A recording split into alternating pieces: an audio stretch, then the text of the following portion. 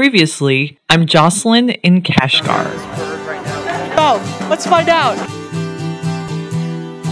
Okay, so we've been walking around a kind of museum here that's introducing us to Uyghur culture and some of the Uyghur traditions, and it has some of these artifacts on display, and this is actually one of the treasures that they have here. Can you guess what this is? I had guessed a pillow because I had seen something that in the old city that looked like a pillow.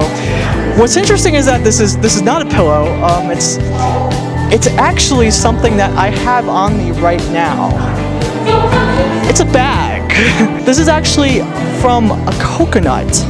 And of course you're wondering, how could a coconut end up here in Kashgar?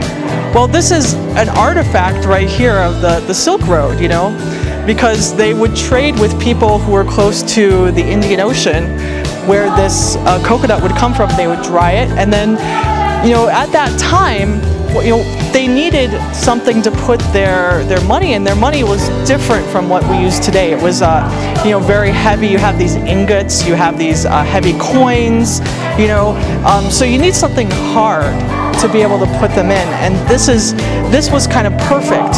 So the wealthier people would use this as their bag when they were going out doing business and trading. And she said it also had other uses, including, actually, you know, I'd guessed it was a pillow.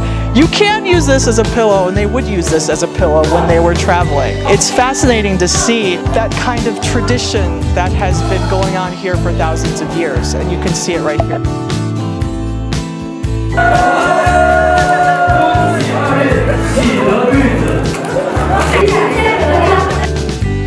And this is because I just had the chance to participate in a Uyghur wedding, and I was the bride in this wedding, experiencing every different step.